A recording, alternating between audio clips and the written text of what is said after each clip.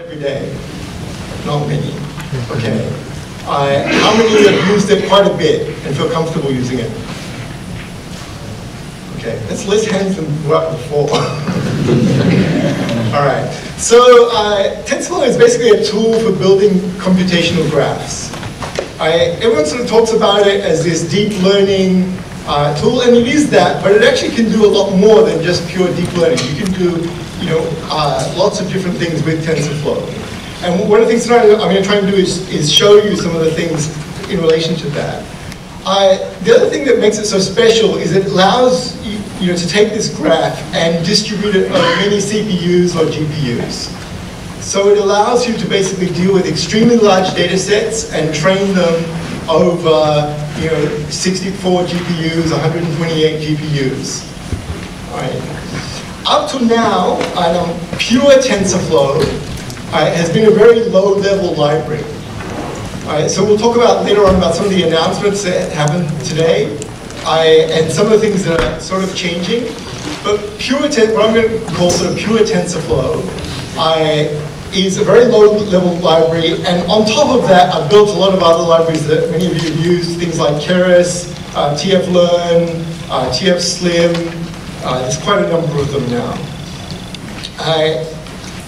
The other thing is TensorFlow by far is by far becoming the standard deep learning library out there.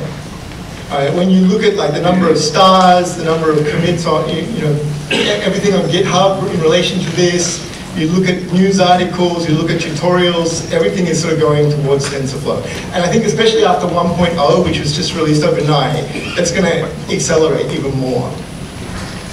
So I talked about pure TensorFlow versus sort of like these high-level abstraction APIs.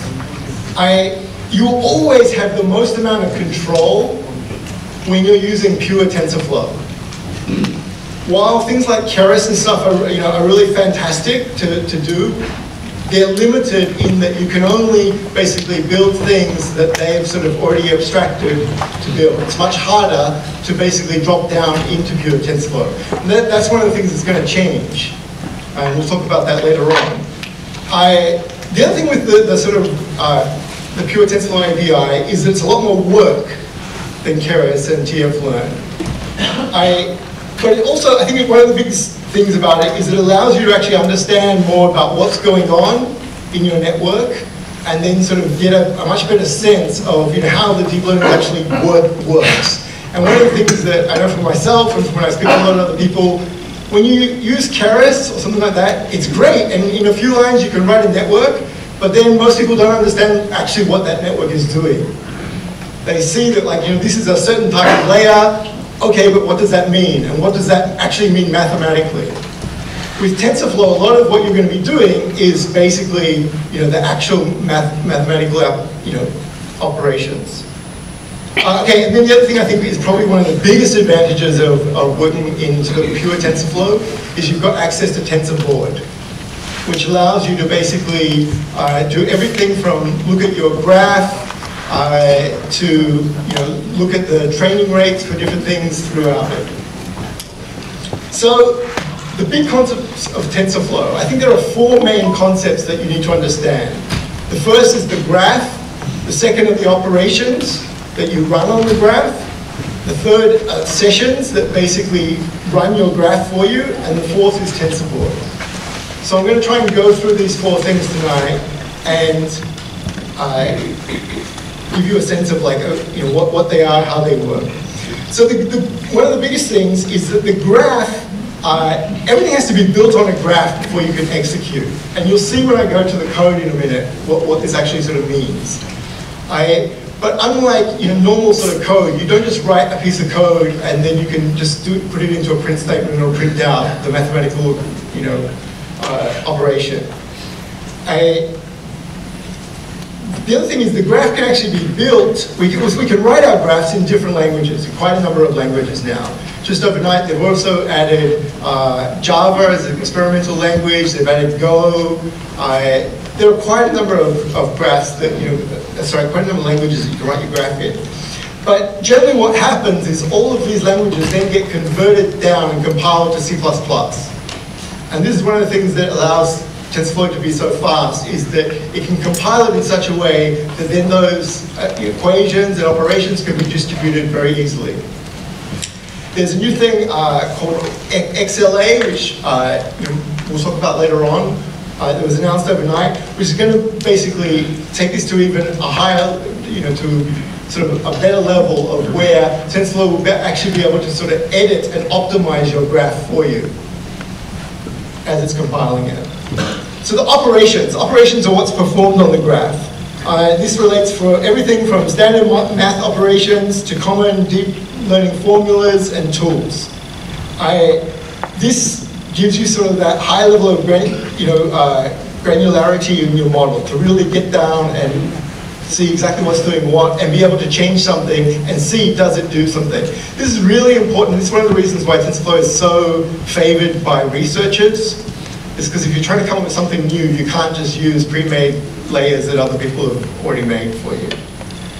Sessions get executed on the graph. Nothing is run until you init, to initialize and run a session.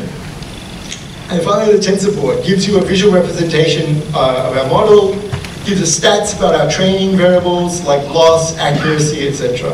And TensorFlow soon is going to actually have debugging inside it. Okay, I will come back to that. Let's jump into some code. So, how many of you know Python? Oh, wow, that's fantastic. So many people, okay. So I'm guessing the people, everyone knows Jupyter Notebooks? I don't need to explain what Jupyter Notebooks are, right? Yes, is that? Okay. So basically I've got a notebook here, and I'm going to go through a very simple network that I've built, and explain it. And first I'm going to also explain some of the things about the graph and some of the things about the operations and stuff. So the first thing we need to do is we actually need to set up our graph. So one of the best ways to do this is to reset the default graph. This allows us to basically clear anything that was on the graph beforehand and get a, sort of like a brand new default graph. We then basically can set up a session if we want. So what I'm going to do is I'm going to start off with a very simple sort of neuron thing, just very simple math equations. You can see here we've got two inputs, 3 and a 4. We've got the node C that's doing a simple addition. We've got D doing the multiplication, and E also doing multiplication. So let's look at how we write that in TensorFlow. So I'm going to start off with some constants. We're basically going to just define them. And this is how we define things into TensorFlow. We basically, even though these are very similar to NumPy, NumPy numbers and things like that, TensorFlow has its own set of everything. And you're best to use TensorFlow's own ones. Otherwise, when you actually run a model, it has to copy them from NumPy and actually then turn them into TensorFlow. So it actually slows down the process of running your model. So here I've got basically, let me just go through this.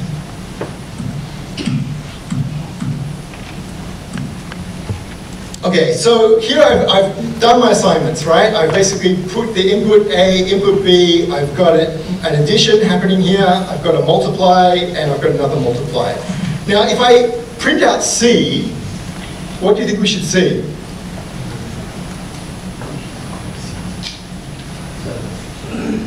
So if we were using just normal Python numbers or something like that, or ints or floats or anything, we would actually see the result of the equation. But we don't here. It basically just returns a tensor. Because what we've done is we've actually assigned these to our graph, but we haven't actually run the graph at all. So actually, if we come down here, we can actually see what's on our graph.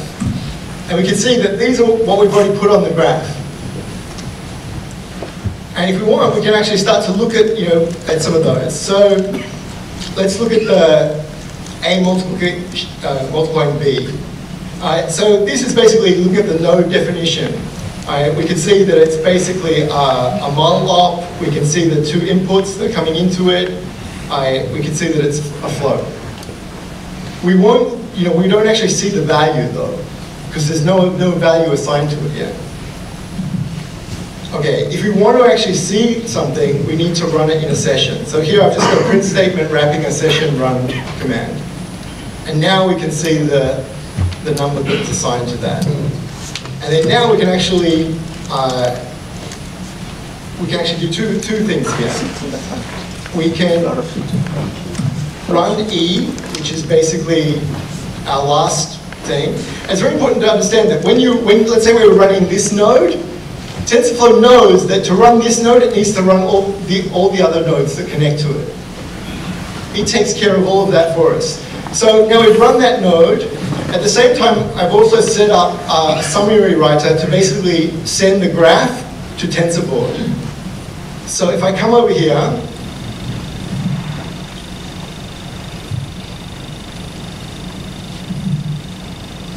there's our graph.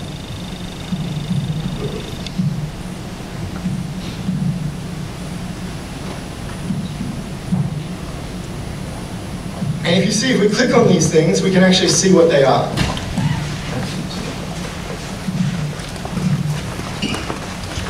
We can see what each operation does. Okay, so moving along. Does everyone know what a tensor is? Okay, but the fact that people haven't put up their hands, I'm guessing not everyone. So the best way to think of a tensor, or the way I like to think of it, is either a multi-dimensional array or a multi-dimensional matrix, an nth-dimensional matrix. So I've put a couple of pictures of one so that you can start to sort of think about it. This is kind of like a normal array that we would think about in code. Then we've got, like, a 2D tensor, a 3D tensor, a 4D tensor, a 5D tensor, a 6D tensor. Very quickly, representing these things in a way that humans can sort of think about them just goes out the window. And you'll see that often you will have, very high dimension tensors going on and being passed around. So doing the little math stuff that we did before is not a big deal at all. But now let's sort of start to work with a matrix. So we're going to basically make a matrix. Again, I've reset the default graph. I've basically started a session. Okay, so in Jupyter Notebooks, exclamation mark means just a command line thing. So I'm basically just removing the previous TensorBoard files there. And what I've done here now, I forgot to stop the TensorBoard. Okay, so when you're running TensorBoard, you need to obviously stop it. Let's try this. Okay. So now I'm setting up two matrices, and basically we're just doing very simple ones, and we're going to multiply them together. So if I want to get the shape of one of them, how many people know NumPy very well? Okay, quite a few of you. So in NumPy we basically just say dot shape. In TensorFlow we have to say dot get shape, and we can see the dimensionality of it there. Okay, let's run it. So yeah, okay, I'm just sort of printing these out so you can actually see what's inside them. And then there's the matrix being calculated. And we'll go back to TensorBoard and have a look at it.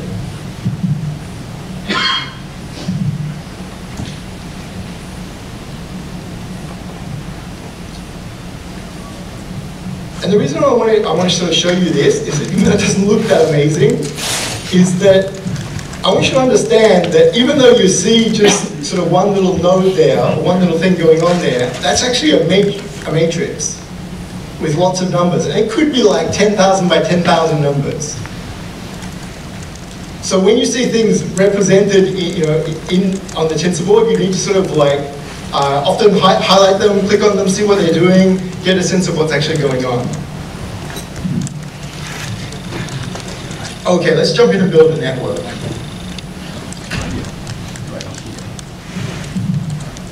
So I'm going to build a very simple MNIST network.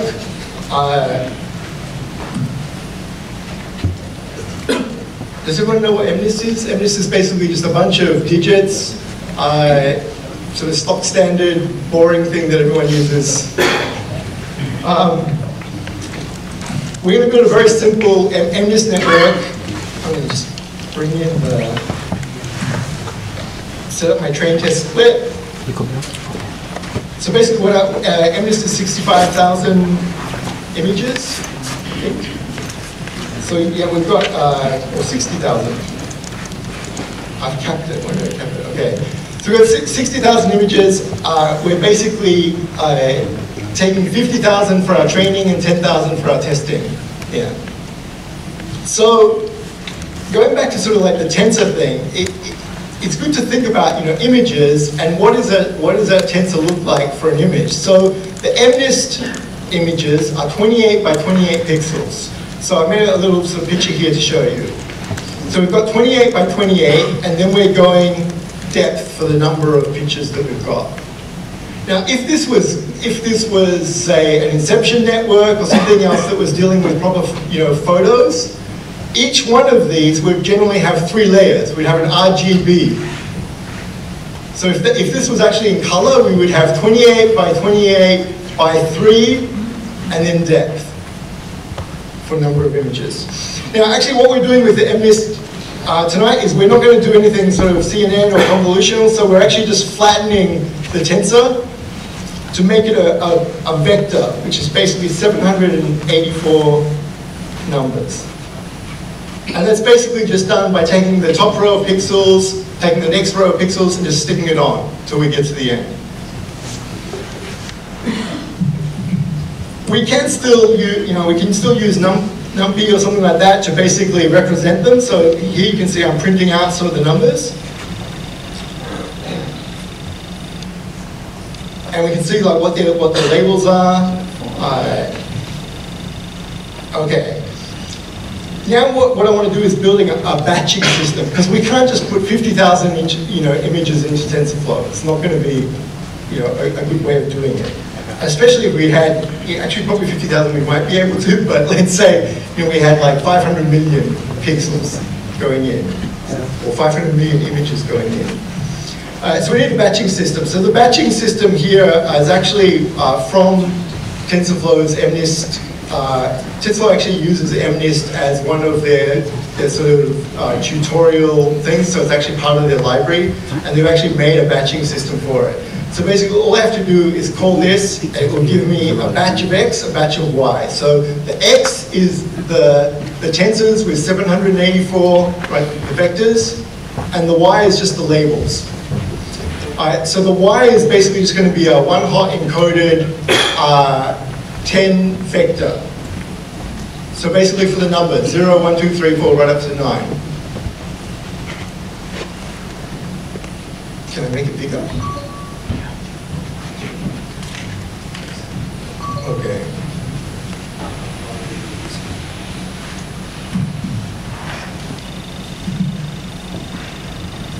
All right, so here's a sort of rough diagram of what we're going to build. So we're going to have 784 inputs going into a hidden layer of 384, going into another hidden layer of 100, going to an output of 10.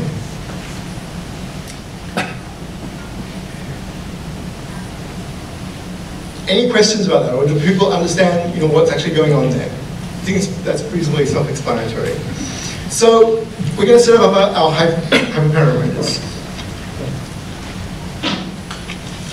I'm not trying to train the network for any sort of massive accuracy or anything like that. I'm just trying to keep it reasonably quick. So,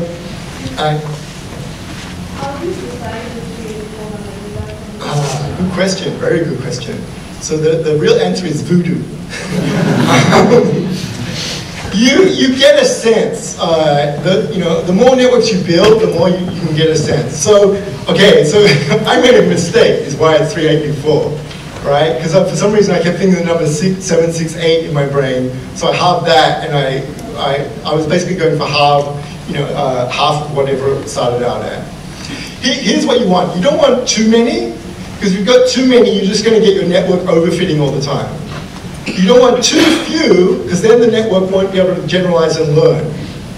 So you will learn that, over time you'll get a sort of sense of like, okay, and there are some formulas out there, but I wouldn't say that any of the formulas are sort of guaranteed to work all the time, every time.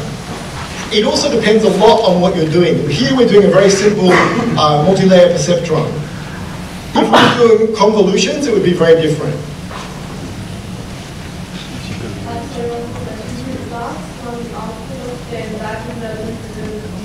Okay, yes, exactly, right? So the last one is basically where we're going to compare it against the labels. So we're basically, what we're doing is we're crunching all the numbers through here. And you can see I've sort of drawn where, okay, all these are coming into one node here, they go all out, right? Eventually you've got 100 nodes going into 10. Sorry? Yeah, in some ways. I would say actually for something like MNIST, half the pixels are not relevant.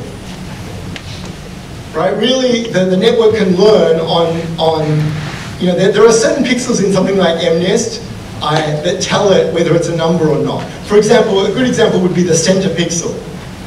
Right? If you think of the you know, 3 or 4 pixels around the center, if they're black, we know that there's a very high probability it's not going to be a 0. So there are certain pixels that are actually sort of more valuable than other pixels. But this is one of the cool things about deep learning, right? We don't sit there and try and work out features. We just chuck it in and we let the network itself work out what the features are going to be important to it.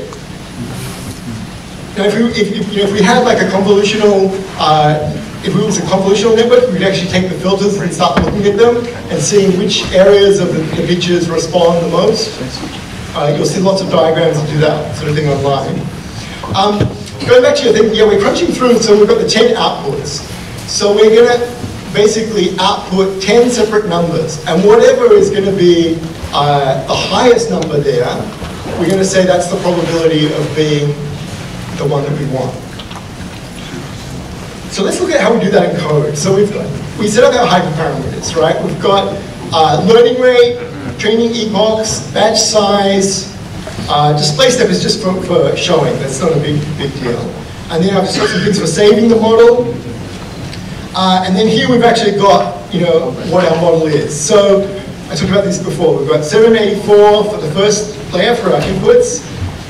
We've got 384, then 100, then 10.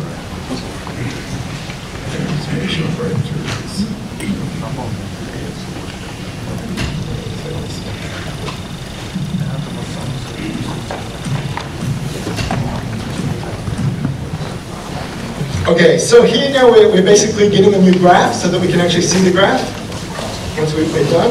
And the other thing I'm doing here is actually defining the inputs. So inputs we define as placeholders. So anything in TensorFlow that's a placeholder means that you can basically substitute values in and out of it very easily. So you'll use placeholders always for things like inputs. You'll also use them for things like learning rate if you were going to have a decaying learning rate that you wanted to change with each batch or with each epoch or something like that. You would then make your learning rate a placeholder.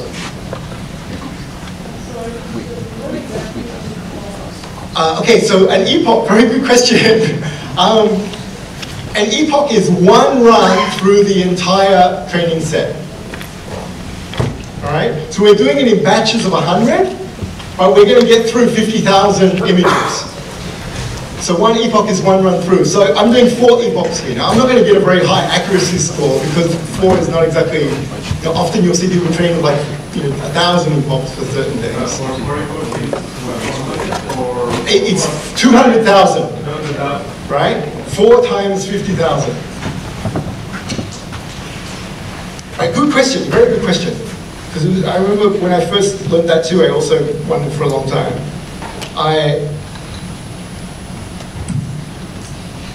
Okay, so I've set up the inputs. Now we're at our network. So this is sort of like all the juicy part. Right, so I'm defining this as a method. We're going to basically pass in our training set, which is going to be X, into here. Now, there are some bits, I'm going to explain different bits at a different time, right? Okay, so let's look first at actually the hidden layer operations. So the hidden layer operations that we're going to do are an addition, right? And we're going to do a matrix multiplication before we do that addition. So we're actually going to use weights and biases. So does everyone understand what weights are? I don't. So basically weights are things that is what the network is actually going to change to learn. So it can't change the input, right? If we change the input, we're changing the pixel. We can't change that. So the thing, well, we actually can if we want to. One of the things that we played around with a lot was adversarial images. Martin and I have had a lot of things with adversarial images, where instead of training the network, you train the images. So you can make an image that looks perfectly right to a human as a Mercedes-Benz or something, and they put it in Inception Network, and it says, oh, it's a nice big Persian cat. And what's going on there is you're making very small changes to the pixels. But we're not doing that here, right? We're basically making small changes to the weights, right, and to the biases. So up here I actually set out the weights and the biases for this first layer. So I just changed this before we started. So what I've got here is what we call a truncated normal. So this is basically just a random number with a very small standard deviation, and if it picks the random number outside of that deviation, it basically drops it and picks one again. So we're doing that because we don't want, for example, all of our weights, we want to try and keep our weights as close together as possible to get an efficient and good generalizing network. If we had all our weights between, say, -1 and 1, and then we've got 2 or 3 weights that are 300 or 400, that could cause a lot of problems inside the network. Now, it may just train out, but it isn't always guaranteed that it will. So in this way, we're basically dropping anything that's outside the standard deviation that we set. So I've got my weights there. I've got the bias. So then, yes, we've got here, okay, so we've got basically our matrix multiplication, which is multiplying the x by the weights. So how many weights are there for each thing? Same size as what we're feeding in, right? So yeah, so 784 weights for each of these things. Okay, so we basically multiply those. We then add that to the bias. And then we basically put it through what's called an activation function. So an activation function is basically making sure that what we're doing here is not just a linear function. We're basically, and the activation function that we're using is called ReLU, right, or rectified linear unit. And I didn't have a picture, I should have drawn a picture of it. So ReLU is very simple to think about. It's just basically anything under 0 doesn't go through, it just passes through 0. Anything above 0, it passes through whatever the value was. So other activations that used to be very popular, things like sigmoid, softmax, tan, still for certain networks. But generally nowadays, most people are going to use a ReLU for most things. Just because it seems to be one of the best ways of training our network. So, okay, so we've gone through the weights and bias. We've gone through the 2 operations for our first hidden layer. We've now got TensorBoard. I will come back to what this is actually doing in a bit. And so where you see these scopes, I'm actually scoping it not in a traditional sense for sort of like, scope as in a programming sense. This is for TensorBoard. So we're basically saying that all the things in this belong to hidden layer 1. So that when it draws the pictures nice later on, it will draw it nice and neatly. Okay, so hidden layer 2 is basically the same as hidden layer 1. We've got our weights, we've got our bias, we've got our addition, matrix multiplication, and we've got a ReLU activation going out. And then we've got our last output layer, which again is very similar. We've got our weights, and we've got our logits layer. So the logits layer is going to output, and this is what we're going to use to then check our loss for our error function to see, like, okay, how close are we? What are we getting right? What are we getting wrong? And basically, this is what gets returned out of the function. let's just run that. Okay, so then we basically assign that method. Okay, now we're into our loss and optimization functions.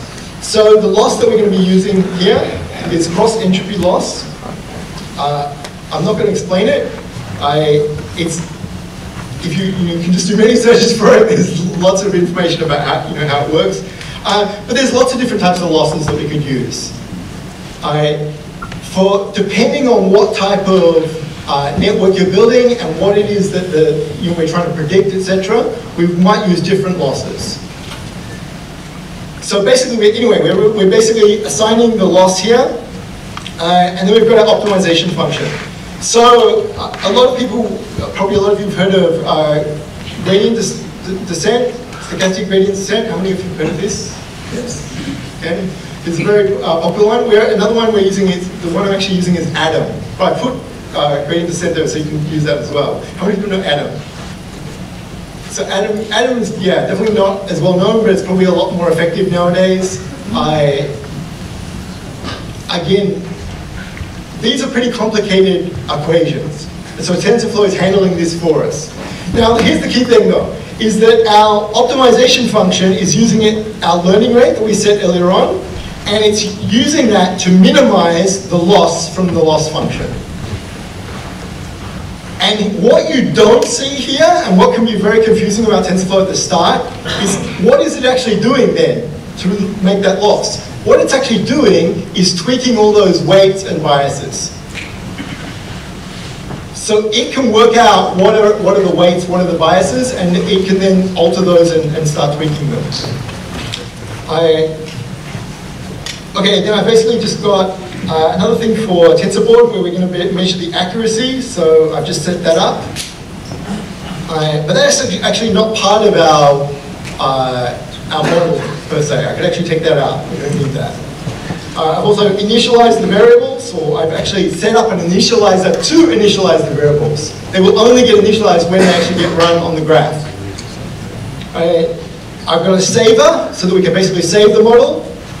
And then I've got a few things related to our TensorBoard. We're basically going to make a file writer so that we can write things to the actual disk, and then we can look at those on TensorBoard. What we're going to do is we're going to measure some scalars. We're going to measure one for accuracy, one for loss. And then we've got a summary op. So basically what a summary op does is it merges all your summaries so that it can just run the equation once. I'll sort of explain that a little bit more in a bit. Okay, so now our network is built, right? Our graph is built. Now we're actually at the point where we're going to actually train the graph. So let's look at what's going on here. We basically open a session, all right? We run the session init. So everything gets initialized. We then start our training cycle. So this is just very simply for each epoch that we set, we've already set the number of epochs. We're basically just going to go through and we're going to run all the batches. So we've got our for loop here is basically just going through and running batches. So you can see each time it gets a batch of X and Y, it then, the way it gets those, and what it actually does, once it's got those, what it does is it puts those in what's called a feed dictionary. And the feed dict is basically what gets entered into TensorFlow for all its operations. So what we're doing here is we're basically working out the summary op. Remember I talked about that before? So that as we're going around each batch, it's not only just calculating, training the network, it's also calculating our loss and our accuracy and storing that to TensorBoard, so we can see that later on. And then we're basically going to print out and see how it goes. And at the end of that, we've got our save. We're going to save our model. So for saving the model, all you have to do is this. And what I was trying to do tonight was basically give you a sort of set of code that you can take home and then tweak it for a bunch of other models yourself. And you can use things like the saver and stuff like that. So okay, our first epoch is done. Let's see, how are we going to go? We're running all of 4 epochs. So, can you explain the width in Python? What it's really exactly? okay. So basically, it's sort of saying, open up the session, and then with this session open, we're going to run all these things, and then you can automatically close it by yourself later on. If we wanted to, we could actually do a session close, a session close as well.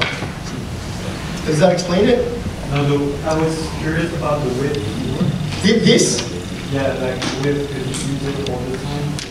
Okay, so this one is different than the ones I'm using up here. The ones I'm using up here is basically saying with the scope of, so let's say this one, with the scope of accuracy for TensorBoard, I want you to perform these equations and store them under that scope.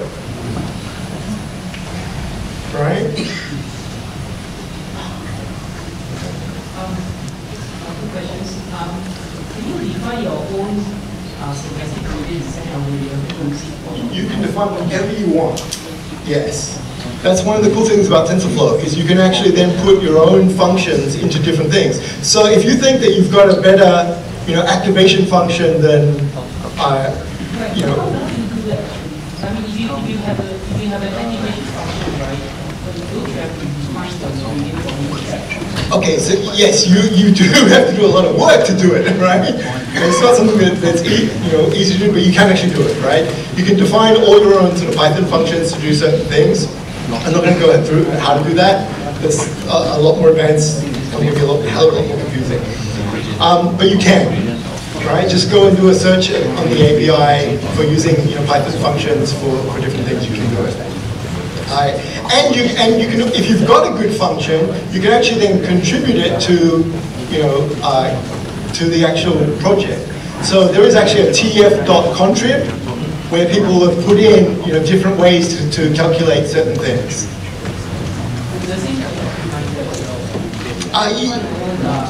You can define, this is the whole point about TensorFlow, is because it's basically just one big mathematical graph, you can cut and change whatever you want.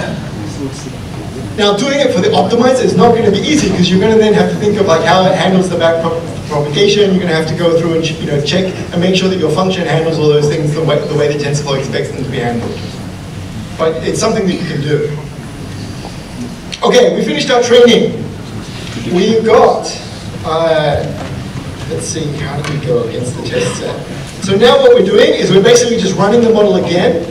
But I'm loading the saved model that we just saved before, and I'm bringing it in, and we're going to use it to predict against the test set. So it hasn't seen the test set yet, right? It's just seen the training set. Okay, it got 97.5% accuracy, which is okay, but not that amazing for MNIST, right? That said, considering we only had 4 epochs and a pretty small network, it's not bad, right? Okay, let's jump into some more interesting stuff. The thing is now, as we've gone through there, we've been adding a lot of things to the TensorBoard. And this is where TensorFlow can really shine. So let's look at our graph. Now we've got a bit more substantial graph than what we had before, right? So there are a few things here that we. Where's that saver? Okay. The training is basically, we can just take that off and put it on the side for the moment. And this is here where you'll see what basically is sort of the model that I put out there. It's just flipped a bit. We've basically got our inputs. So let's look at what are in our inputs. In our inputs, we basically have got the X input, right, which are all our pixels, and we've got the labels. We look at our hidden layer. We can see, okay, we basically have got our H1, sorry, we've basically got our weights and our biases, and we've got the math that's been done there. We can even look at,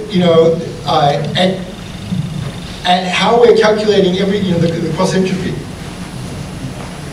there's a bit more there's a bit more to that than say some of the other ones. Now this is a really simple model. So anything we've got in here, if we wanted to, if we want to inspect it, we can basically just click on it, and we can see, what's over here. And it will seem that when you've got a very simple model, that okay, well, it's not a big deal to be able to see it like this. But when you've got a much more complicated model, it is a very big deal, because we can do things like turn on trace inputs. Now whatever I've got clicked, I see what goes into it, but not what comes out of it. So if I'm worried that, oh, okay, there should be something going in here, but why is it doesn't seem to be working, and very quickly I can isolate and see, oh, okay, it's not actually feeding what I thought it was feeding in there. Let's say we didn't have the hidden layer 1 connected to hidden layer 2 or something like that. We'd be able to see that very quickly here. Okay, we can also come over here and look at our training, which doesn't look that good.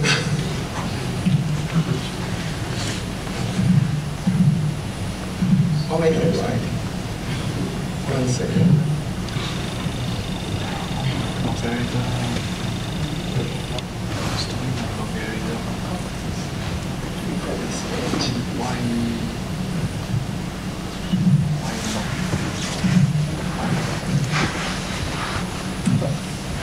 Let's restart TensorFlow.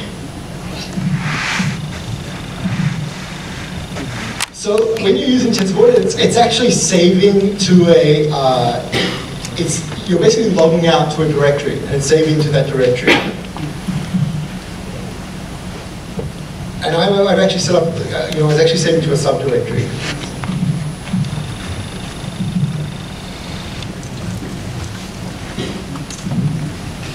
Okay.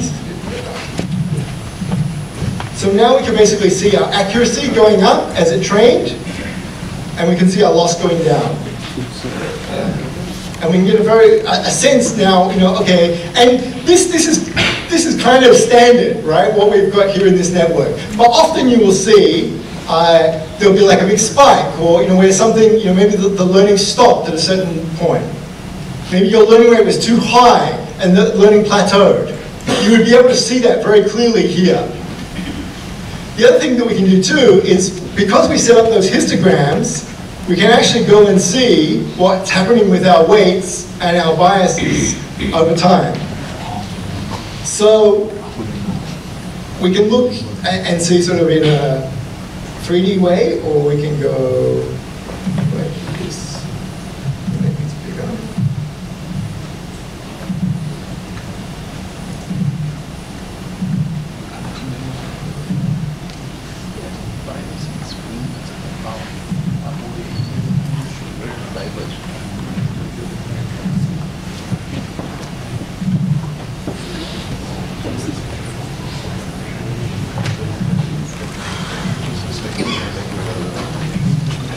So we can see what's actually happened here as we've been training our model. And we can get a sense here, okay, this is what our biases are. So the biases are actually pretty good. We can see that there's nothing radically too low, there's nothing radically too high. They're all in a very nice band. And that also explains why the model trained trained well and trained pretty quickly. Our weights also are reasonably in good places. There's nothing out of the ordinary in this model. But if there was, you would be able to see that very quickly. So TensorBoard is one of the key things that you need to sort of, if you're going to be using TensorFlow, you want to sort of learn to set up the TensorBoard so you can constantly come back and benchmark your stuff and go back and look at it through different things. Can you see the variables you need for this? Yeah, we could put something like that in, if we wanted to, yes. We could have that if it reached a certain level, then it would just stop. So we basically code that into our training section. Right? Another thing that we will use a lot is like a decaying learning rate. So that's one of the things too. Let's see if we can predict an image. We got that one image that we picked, we got wrong.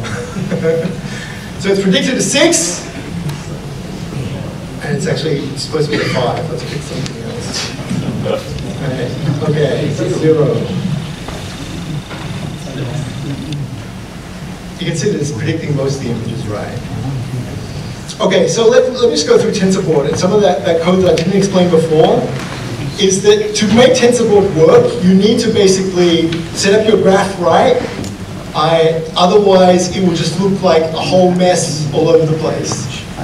Right? So the key things that you need to be able to reset your graph, your default graph. And you notice as each example I've gone through, I've reset the graph to basically get rid of the old whatever was there and start again. You need to have a file writer. What the file writer does basically is logs everything to disk, so that we can look it up later on. If you want to display something that's like a scalar or something like that, you need a summary scalar, summary histogram. You merge them, and then when you're in training, you actually write those. You write to your file writer, and that basically then saves it. And then yeah, like I put here, it's basically this is a command line thing. We're basically running TensorBoard on this directory, and we're then using, in Jupyter, exclamation marks for command lines. If I wanted to, let's say we want to just quickly do something else. We do a 2-epoch run, but we're going to do a really, really low training rate. So what would you expect to happen?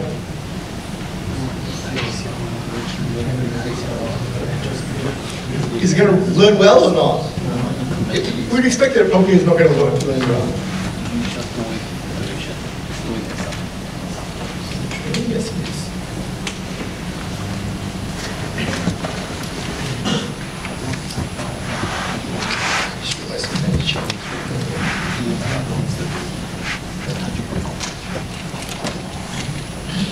Okay, let's just see what we've got for that one. Not very good accuracy. Right. Basically double random. Let me just run through a different one with a much higher learning rate. Again, we're just going to do 2 epochs.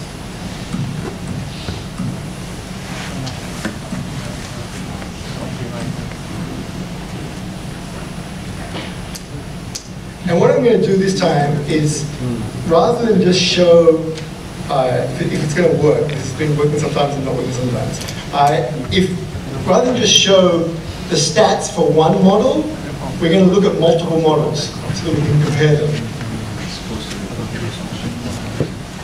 How do we go? All right, we've got 74% on that second one. Okay, so we're running the TensorBoard again.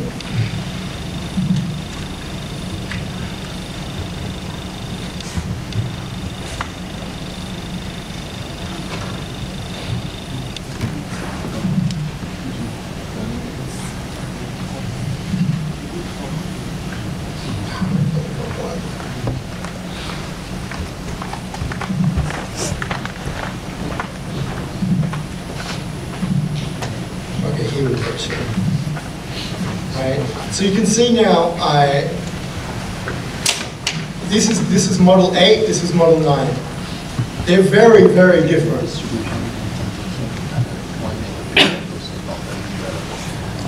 And we can see that, I'm pretty sure the model 8 was the one that did no learning at all. But here you'll be able to start spotting things. Is this going to work or not?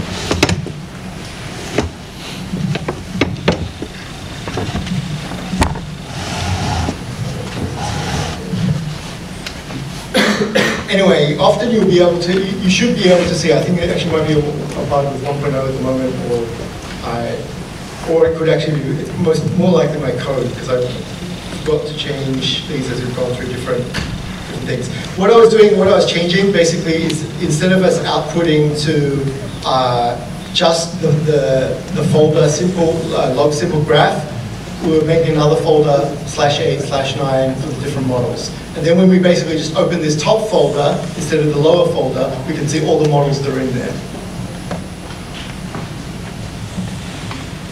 Okay, I think I've gone on for enough time. I've got another model, but you can maybe go through this one yourself. It's basically a model for sentiment analysis. It's using almost the exact same model, but doing sentiment analysis.